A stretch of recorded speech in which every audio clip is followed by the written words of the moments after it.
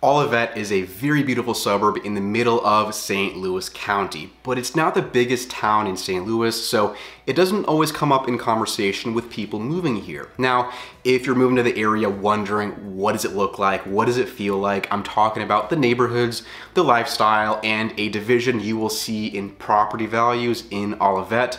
We're talking about all of it, so let's get right to it.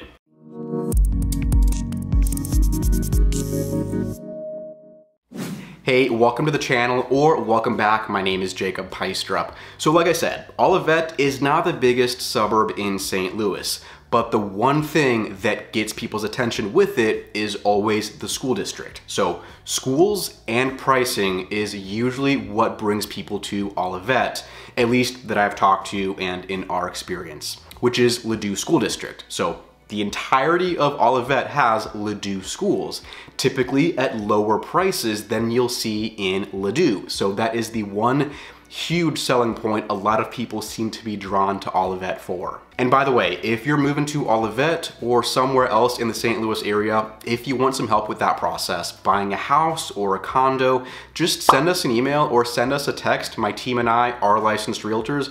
This is what we do all day, every day, and we love getting to help our clients who are moving to the St. Louis area. Now, believe it or not, Olivette is actually the #1 most diverse suburb in St. Louis, and that's by niche.com. I'm not trying to steer you, but if you're someone who values diversity, having different people and different stories, you will see that in Olivette. Some of those other areas from the list: Breckenridge Hills, University City, and Hazelwood and Florissant.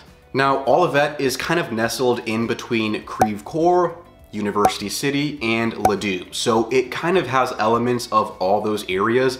They're kind of different, but they kind of come together in Olivette. And just in terms of the neighborhoods and the houses you'll see, it is a smaller area, so there's not as much talk about as an area like Chesterfield that is huge, but it is beautiful. You have all your commercial space along Olive, and then neighborhoods that stem off of it either north and south in Olivette.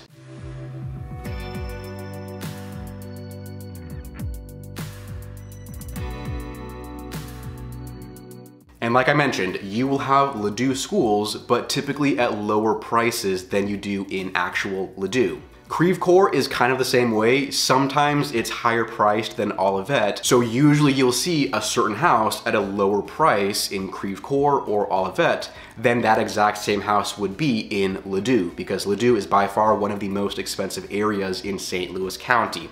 Don't get me wrong, Creve Coeur and Olivette, they're not usually cheap, but they are definitely cheaper than Ladue, and your money will go further in Olivette than it does in Ladue proper. So just to give you perspective, Olivette is typically in the 500,000s with their median selling price, whereas Ladue usually in the high 800s, if not low 900s. So Olivette is cheaper and your money goes further for the same house in Olivette than it does in Ladue. And that's why I said one of the biggest drivers to Olivette is the school district and the fact that you have a top ranking school at a lower price than somewhere like Ladue or Clayton. And you will also see a lot of variety. So you'll see some of these older brick homes, either a ranch or a 2-story, and you will see a lot of newer built and custom homes in Olivette, specifically on the part that's closer to Ladue. So you see more of this kind of infill, new construction, custom built homes.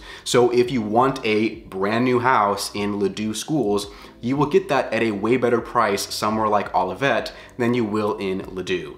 And back to what I mentioned earlier, there is a division that you will see in prices in Olivette. So Olive Boulevard is the main road that goes right through Olivette, and this is your typical busy road. You have your commercial centers, shopping, restaurants, grocery stores, gyms, all of that is along Olive Boulevard.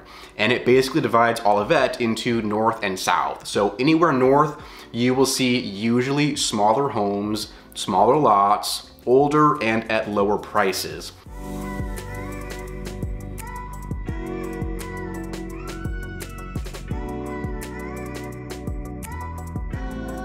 South of Olive, which is closer towards Ladue, you will see the newer homes, bigger houses, more expensive in terms of price. So that's the biggest difference you'll see. But in both cases, north and south, you're gonna have Ladue schools regardless. Like if you want a house under 400,000 or so in Ladue schools, you'll see a lot more for that in Olivette than you will in Ladue. 400,000 is usually the lowest end in Ladue, and you'll definitely see houses. Like you will see some houses in the 300s and 400s in Ladue, but be careful, they're usually small houses, small lots, or they're in a floodplain. And the reason I bring that up is because this just happened. We just had some people, and you know, in Ladue, you will see a couple of these houses that are in the 300s and 400s, beautiful interior, like renovated perfectly, but it's in a flood zone. And this is so important, especially after this summer, 2022, we had record historic rainfall, flash floods, like there were cars underwater on the highway. And those houses in the flood zone are the first ones to get flooded, get the basement destroyed. That's the risk you run with buying anywhere in a flood zone. It was horrible. I had some clients who moved here from out of state last year to Central West End, my favorite people.